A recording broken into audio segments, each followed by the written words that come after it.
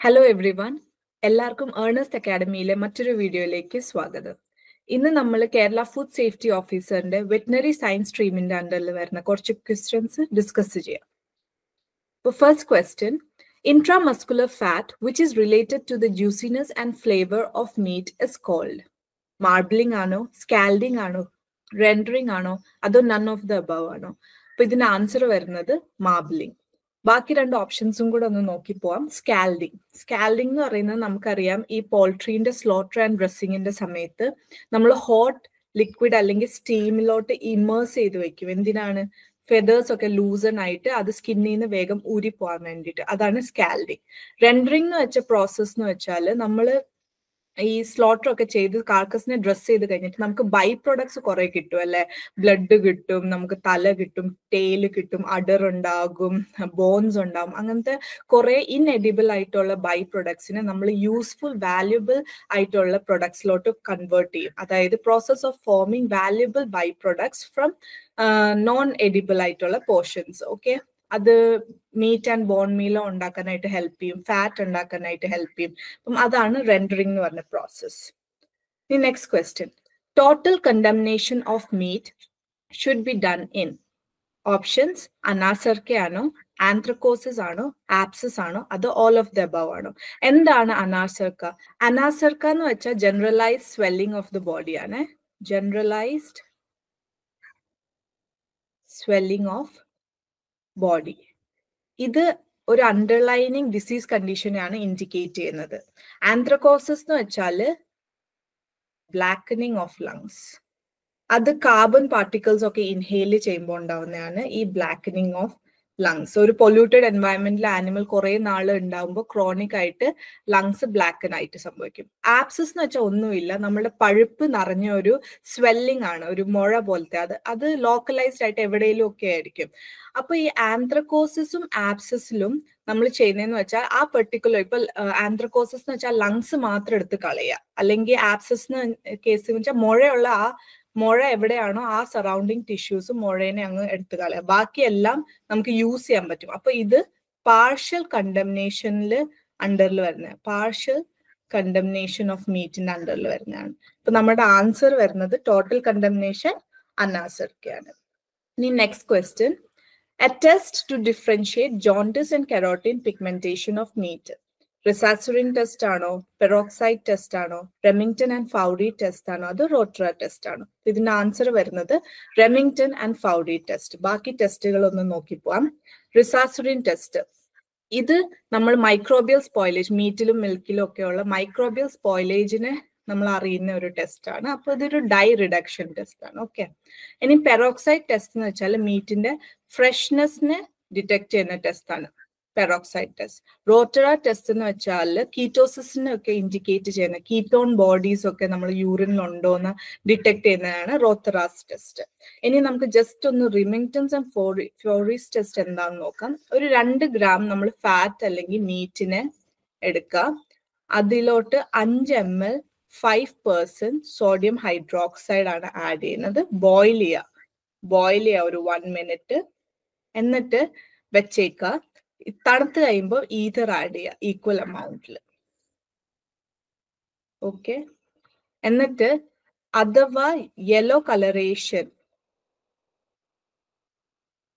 Upper പാർട്ടിലാണ്, അതായത് ether add ചെയ്തതിനു ശേഷം ആ ടെസ്റ്റ് 2 ഇതായിട്ടുണ്ടാവും.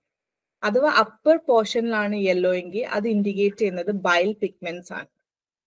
ബൈൽ പിഗ്മെന്റ്സിന്റെ പ്രസൻസ്, മീറ്റിലും ഫാറ്റിലും വരുന്ന പ്രസൻസിനെയാണ് നമ്മൾ ജോണ്ടിസ് എന്ന് പറയുന്നത്. ഓക്കെ, ജോണ്ടിസിലാണ് നമ്മൾ ബൈൽ പിഗ്മെന്റ്സിന്റെ പ്രസൻസ് കാണുന്നത്. അഥവാ ബോട്ടത്തിലാണ് യെല്ലോ കളർ എങ്കിൽ ജസ്റ്റ് നോർമൽ ആയിട്ടുള്ള കെരാട്ടിൻ പിഗ്മെന്റേഷൻ ആണ്. ഓക്കെ, അതാണ് ഈ റെമിംഗ്ടൺസ് and ഫൗറി test. Next question, the predominant driver for post-mortem proteolysis and tenderization of meat. ഇതിൽ നിങ്ങൾ കൺഫ്യൂസ് ആവേണ്ട 2 ഓപ്ഷനേ ഉള്ളൂ. ഓപ്ഷൻ എ ലൈസോസോമൽ കാറ്റാപ്സിൻസ്, അല്ലെങ്കിൽ ഓപ്ഷൻ ബി കാൽപെയിൻ സിസ്റ്റം. ഇത് രണ്ടും ടെൻഡറൈസേഷൻ ഓഫ് മീറ്റിൽ ആക്ട് ചെയ്യുന്ന എൻസൈംസ് ആണ്, കാറ്റാപ്സിൻസ് ആൻഡ് കാൽപെയിൻസ്. പക്ഷെ ക്വസ്റ്റ്യൻ ചോദിച്ചേക്കുന്നത് പ്രിഡോമിനന്റ് ഡ്രൈവർ, പിന്നെ meat. So predominant driver in postmortem proteolysis and tenderization of meat in the choicha, I answer calpain system. Adava meat in the pagaram, fish in the choicha. Meat in the pagaram, fish in the choichengi, I answer another catapsins. Okay. Any next question. The supramammary lymph nodes, even in dry cows, should be incised for evidence of listeriosis ആണോ, salmonellosis ആണോ, brucellosis ആണോ, അതോ tuberculosis ആണോ? നമ്മൾ dry cows എന്ന് വെച്ചാൽ പാല് തരാത്ത കൗസ്, അതിൽ പോലും നമ്മൾ സുപ്രാമാമറി ലിംഫ് നോഡ്സ് പെർട്ടിക്കുലർ ആയിട്ട് ഇൻസൈസ് ചെയ്ത് അതിന്റെ സ്മിയർ എടുത്ത് നോക്കുന്നത് മൈക്കോബാക്ടീരിയം ട്യൂബർകുലോസിന് വേണ്ടിയിട്ടോ അല്ലെങ്കിൽ മൈക്കോബാക്ടീരിയം ബോവിസ് ഉണ്ടോ എന്ന് അറിയാനാണ്. Okay, tuberculosis or bovis. Appa in answer varunathu tuberculosis. And in next, which is the major pigment responsible for normal meat color? Normal meat in a purplish red color tarunathu edu pigment aanu? Adu myoglobin aanu. Oxymyoglobin എന്ന് പറഞ്ഞാൽ myoglobin oxygen ആയിട്ട് react ഉണ്ടാകുന്ന pigment ആണ്.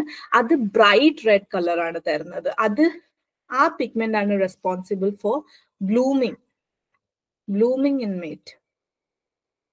Okay, ഇനി methaemoglobin എന്ന് പറഞ്ഞാൽ haemoglobin oxidise ആയിട്ട് കിട്ടുന്നതാണ് പിഗ്മെന്റ് ആണ് methaemoglobin. ഹീമോഗ്ലോബിന്റെ Fe2+ ferrous ions oxidise ആയിട്ട് Fe3+ ഫെറിക് അയൺസ് ആവും. അപ്പൊ അതിന്റെ ഓക്സിജൻ ക്യാരിങ് കപ്പാസിറ്റി റെഡ്യൂസ് ആവും. അപ്പൊ അത് ബ്ലഡിൽ ഒരു ഡാർക്ക് റെഡ് കളർ തരും ബ്ലഡ്. ഓക്കെ, ഇനി നൈട്രിക് ഓക്സൈഡ് മയോഗ്ലോബിൻ എന്ന് വെച്ചാൽ നമ്മൾ സോഡിയം നൈട്രേറ്റ്സ് അല്ലെങ്കിൽ nitrites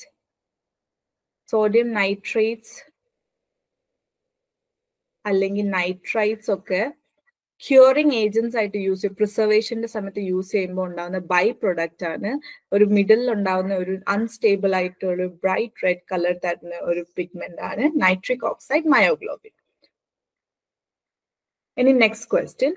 Loss of weight during transportation of food animals is called as shrinkage ആണോ, drip ആണോ, weep ആണോ, അത് loss ആണോ? ഇതിന്റെ ആൻസർ വരുന്നത് shrinkage, അല്ലെങ്കിൽ ഇതിനെ shrink എന്നും പറയും. shrink. ഓക്കെ, ഇനി എന്താണ് ഈ ഡ്രിപ്പ്, വീപ്പ്, ലോസ് ഒക്കെ? ഈ ഡ്രിപ്പ്, വീപ്പ് എന്ന് വെച്ചാൽ രണ്ടും ഒരേ പേരാണ്. ഇതിനെ വേറൊരു പേരും കൂടെ പറയും, പേർജ്. അതായത് ഡ്രിപ്പ് ലോസ് അല്ലെങ്കിൽ വീപ്പ് ലോസ് അല്ലെങ്കിൽ പേർജ് എന്നൊക്കെ പറയുന്നത് നമ്മൾ മീറ്റിനെ റോയോ അല്ലെങ്കിൽ നമ്മൾ ഫ്രോസൺ ആയിട്ടുള്ള മീറ്റിനെ നമ്മൾ കുറെ നേരം ഇങ്ങനെ ഒന്നും ചെയ്യാൻ അനക്കാതെ വെച്ച് കഴിഞ്ഞാൽ അതിൻ്റെ അകത്തുനിന്ന് ഒരു ബ്രൗണിഷ് റെഡ് ആയിട്ടൊരു ഫ്ലൂയിഡ് എക്സുഡേറ്റ് നമുക്കറിയാം പുറത്തോട്ട് വരും. ഒരു മെക്കാനിക്കൽ പ്രഷർ ഒന്നും കൊടുക്കാതെ തന്നെ. ആ ഫ്ലൂയിഡ് ലോസ് പറയുന്നതാണ് നമ്മൾ ഡ്രിപ്പ് ലോസ് അല്ലെങ്കിൽ വീപ്പ് ലോസ് അല്ലെങ്കിൽ പേർജ് എന്ന്. ഓക്കെ, ഇനി next question. Intensity of light at all inspection points. ഇവിടെ കെയർഫുൾ ആവേണ്ടത് ഇൻസ്പെക്ഷൻ പോയിന്റ്സിന്റെ ലൈറ്റ് ഇന്റൻസിറ്റി ആണ്. ഇത് ചോദിച്ചിട്ടുള്ള ക്വസ്റ്റ്യൻ ആണ്. ഇതിന്റെ ആൻസർ വരുന്നത് 540 ലക്സ് അല്ലെങ്കിൽ 50 ഫുഡ് കാൻഡിൽസ്, 220 ലക്സ് അല്ലെങ്കിൽ 20 ഫുഡ് കാൻഡിൽസ് ബാക്കിയുള്ള വർക്ക് ഏരിയാസിലൊക്കെ വേണ്ട ലൈറ്റ് ഇന്റൻസിറ്റി ആണ്. 110 ലക്സ് അല്ലെങ്കിൽ 10 ഫുഡ് കാൻഡിൽസ് ചില്ലിംഗ് റൂം പോലത്തെ വേറെ പല അതർ ഏരിയാസ്, വർക്ക് ഒന്നും ഇല്ലാത്ത അതർ ഏരിയാസിൽ ഉള്ള ലൈറ്റ് ഇന്റൻസിറ്റി ആണ്. Okay, next question. Horse meet is also called as pork ആണോ, വെനിസൺ ആണോ, ഷെവാലിൻ ആണോ, അതോ ഷെവോൺ ആണോ? Horse meet is also called as ഷെവാലിൻ. നമുക്കറിയാം പോർക്ക് മീറ്റ് എന്ന് വെച്ചാൽ പിഗിന്റെ മീറ്റ് ആണ് അല്ലെ. വെനിസണോ? വെനിസൺ എന്ന് വെച്ചാൽ ഡിയറിന്റെ മീറ്റ് ആണ്. ഷെവോ എന്ന് വെച്ചാൽ ഗോട്ടിന്റെ മീറ്റ് ആണ്. ഓക്കെ, ഇനി നെക്സ്റ്റ് ക്വസ്റ്റ്യൻ.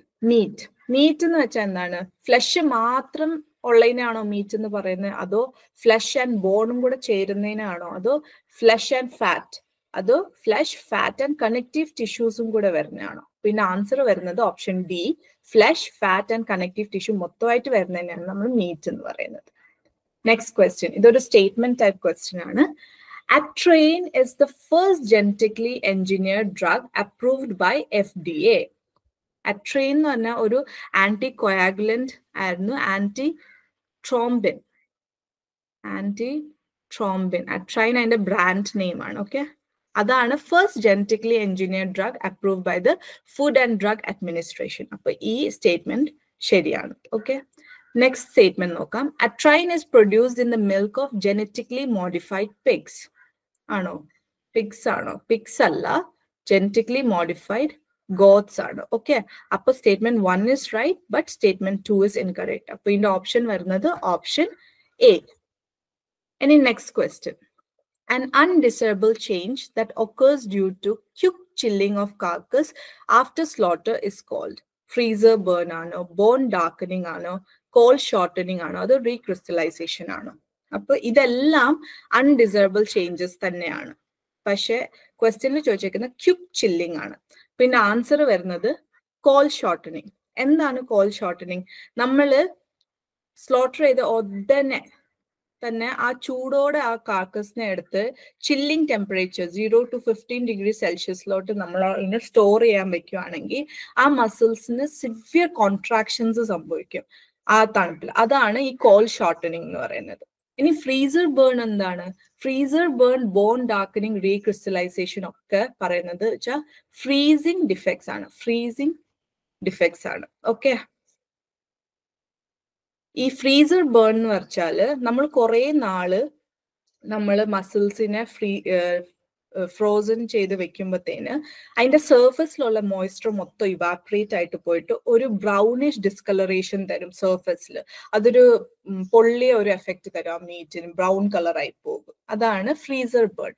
ഇനി ബോൺ ഡാർക്കനിങ് എന്ന് വെച്ചാല് നമ്മൾ വളരെ യങ് ആയിട്ടുള്ള ആനിമൽസ്, നമുക്കറിയാം അവരുടെ ബോൺ ഒക്കെ എന്ന് വെച്ചാൽ ഭയങ്കര കാൽസിഫിക്കേഷൻ ഒക്കെ കംപ്ലീറ്റ് ആവാത്തതായിരിക്കും. ബോൺ മാരോയിൽ നിറയെ ഹീമോഗ്ലോബിൻ ഉണ്ടാകും. അപ്പൊ എന്താ സംഭവിക്കണെന്ന് വെച്ചാൽ നമ്മൾ യങ് ആനിമൽസിന്റെ മീറ്റിനെ നമ്മൾ ഫ്രീസ് ചെയ്തിട്ട് നമ്മൾ തോ ചെയ്യുമ്പം ഇതിന്റെ ബോൺ മാരോയിൽ നിന്നുള്ള ഹീമോഗ്ലോബിൻ സറൗണ്ടിങ് ടിഷ്യൂസിലോട്ട് കയറും. എന്നിട്ട് ആ സറൗണ്ടിങ് ടിഷ്യൂസിനെ ഡാർക്ക് ആക്കി സ്റ്റെയിൻ ചെയ്യും. അതാണ് ബോൺ ഡാർക്കനിങ്. ഓക്കെ, ഇനി റീക്രിസ്റ്റലൈസേഷൻ എന്ന് വെച്ചാല് ഇതേപോലെ നമ്മൾ മീറ്റിനെ ഫ്രീസിങ് കണ്ടീഷൻസിന് വെക്കുമ്പം നമുക്കറിയാം സ്മോൾ ഐസ് ക്രിസ്റ്റൽസും ഉണ്ടാവും, ലാർജ് ഐസ് ക്രിസ്റ്റൽസും ഉണ്ടാവും, അല്ലെ? അപ്പൊ കുറെ നാളാവുമ്പോഴത്തേന് ഇവിടുന്ന് വാട്ടർ ഫ്രോസൺ ആയിട്ടുള്ള വാട്ടർ മോളിക്യൂൾസ് എവിടെ ലാർജർ ആയിട്ടുള്ള ക്രിസ്റ്റൽസിലോട്ട് ട്രാൻസ്ലൊക്കേറ്റ് ആയിട്ട് ആ ലാർജർ ക്രിസ്റ്റൽസിലെ റീക്രിസ്റ്റലൈസ് ആവാനായിട്ട് ഒരു ടെൻഡൻസി കാണിക്കും. അതാണ് റീക്രിസ്റ്റലൈസേഷൻ. ഇനി നെക്സ്റ്റ് ക്വസ്റ്റ്യനിലോട്ട് പോവാം. Minimum temperature of water used for cleaning in അബറ്റുവർ should be. ഇത് ഡയറക്റ്റ് ക്വസ്റ്റ്യൻ ആണ്. 62 ഡിഗ്രി സെൽഷ്യസ് ആണോ, 72 ഡിഗ്രി സെൽഷ്യസ് ആണോ, 82 ഡിഗ്രി സെൽഷ്യസ് ആണോ, അത് 92 ഡിഗ്രി സെൽഷ്യസ് ആണോ? അപ്പൊ ഇതിന് ആൻസർ വരുന്നത് 82 ഡിഗ്രി സെൽഷ്യസ്. ഇനി next question. The path leading from lairage to slaughter hall is called race ആണോ, ടണൽ ആണോ, ട്രാക്ക് ആണോ, അത് റാമ്പ് ആണോ? Answer raise. റാമ്പ് എന്താണ്? റാമ്പ് എന്ന് വെച്ചാൽ ആനിമൽസിനെ സേഫ് ലോഡിങ്ങും അൺലോഡിങ്ങും ചെയ്യാനായിട്ട് യൂസ് ചെയ്യണതാണ് റാമ്പ്.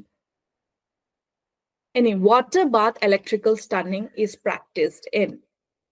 ഏത് ആനിമലിലാണ് water bath electrical stunning practice ചെയ്തേക്കുന്നത്? അതിന്റെ ആൻസർ പോൾട്രി ആണ്. അപ്പൊ എന്താ ചെയ്യണേന്ന് വെച്ചാല് ഒരു വാട്ടർ ബാത്തിലോട്ട് ഈ കാലിൽ കെട്ടിയിട്ട് പോൾട്രീനെ നമ്മൾ പോൾട്രീന്റെ ഹെഡ് വാട്ടർ ബാത്തിൽ ഇമേഴ്സ് ചെയ്യും. ആ വാട്ടർ ബാത്തിലാണ് നമ്മൾ ഇലക്ട്രിക്കൽ കറണ്ട് പാസ് ചെയ്ത് കറണ്ട് ഉണ്ടാവുന്നത്. അപ്പൊ അങ്ങനെ പോൾട്രീനെ സ്റ്റണ്ണായി പോകും. അപ്പൊ ഇത് റെയിൽ ഇങ്ങനെ ഓരോ ബേർഡ്സ് പോയി മുങ്ങും, അവരുടെ തല മാത്രം മുക്കും, എന്നിട്ട് എടുക്കും. Next question. 1 life stock unit is equal to. എന്താണ് ലൈഫ് സ്റ്റോക്ക് യൂണിറ്റ്? അബറ്റുവറിൽ നമുക്കറിയാം കുറെ തൗസൻഡ്സ് ഓഫ് ആനിമൽസിനെ ആയിരിക്കും ഒരു ഇയർ സ്ലോട്ടർ ചെയ്തെടുക്കുക. അപ്പം ഒരു ദിവസമാണെങ്കിലും കുറെ ആനിമൽസിനെ സ്ലോട്ടർ ചെയ്യുന്നുണ്ടാവും. അപ്പം ഈ ആനിമൽസിന്റെ എണ്ണം 1 എന്ന് വെച്ച് പറയുമ്പോൾ തന്നെ കുറെ നമ്പർ വരുന്നതുകൊണ്ട് തന്നെ ഒരു ലൈഫ് സ്റ്റോക്ക് യൂണിറ്റ്, ഒരു പാക്ക് ആയിട്ടാണ് നമ്മൾ എണ്ണുന്നത്. അപ്പം അതൊരു അഡൽട്ട് ബൊവൈൻ ആണെങ്കിൽ നമ്മൾ 1 അഡൽട്ട് ബൊവൈനെ തന്നെ 1 ലൈഫ് സ്റ്റോക്ക് യൂണിറ്റ് ആയിട്ട് നമ്മൾ കൗണ്ട് ചെയ്യും. പക്ഷെ പിഗ്സിന്റെ കേസിലൊക്കെ ആണെങ്കിൽ 2 പിഗ്സിനെ 1 ലൈഫ് സ്റ്റോക്ക് യൂണിറ്റ് ആയിട്ട് കൗണ്ട് ചെയ്യുന്നത്. അപ്പം ഒരു 50 പിഗ്സിനെ അല്ലെങ്കിൽ 100 പിഗ്സിനെ നമ്മൾ ഇന്നത്തെ ദിവസം സ്ലോട്ടർ ചെയ്തെങ്കിൽ നമ്മൾ പറയും 50 ലൈഫ് സ്റ്റോക്ക് യൂണിറ്റ് ഓഫ് പിഗ്സിനെയാണ് നമ്മൾ ഇന്ന് സ്ലോട്ടർ ചെയ്തത്. ഇനി അതേപോലെ തന്നെ കാവ്സ് 1 livestock unit 3 calves-നെയാണ് പറയുന്നത്. ഷീപ്പ് ആൻഡ് ഗോട്ടിന്റെ കേസിൽ ഇത് 4 5 ഷീപ്പ് ആൻഡ് ഗോട്ട് എന്ന് പറയും. 5 ആണ് മോർ അപ്രോപ്രിയേറ്റ്. അപ്പൊ അതിന്റെ ആൻസർ വരുന്നത് option A. 1 livestock unit is equal to 1 adult bovine or 2 pigs or 3 calves or 4 or 5 sheep and goat. ഇനി ഡ്രിപ്പ് ലോസ്, നമ്മൾ നേരത്തെ പറഞ്ഞു ഡ്രിപ്പ് ലോസ് എന്താണ്, അത് ഏത് മീറ്റിലാണ് ഹയർ ആയിട്ടുള്ളത്? പോർക്കിലാണോ, പോൾട്രി മീറ്റിലാണോ, ലാംബിലാണോ, അതോ ബീഫിലാണോ? അപ്പൊ ഇതിന് ആൻസർ വരുന്നത് ബീഫ്. ഇനി next question. In an abattoir, water required for slaughtering a bovine per day is? എത്ര ലിറ്റേഴ്സ് വേണ്ടി വരും per day? 45 liters ആണോ, 105 liters ആണോ, 272 liters ആണോ, അതോ 454 liters ആണോ? ഇതിന്റെ ഓപ്ഷൻസിൽ കറക്റ്റ് ആൻസർ വരുന്നത് 272 liters ആണ്.